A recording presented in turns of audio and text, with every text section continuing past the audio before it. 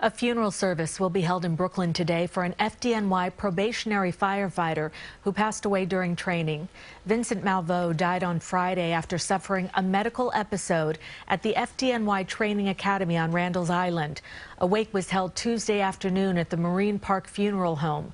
The 31-year-old firefighter was remembered by FDNY Commissioner Daniel Nigro. This is certainly heartbreaking for Vincent's family. It's heartbreaking for the fire department to lose a young man like this who served 4 years with us in EMS. So well liked, was on his way to a career as a firefighter, which is what he wanted.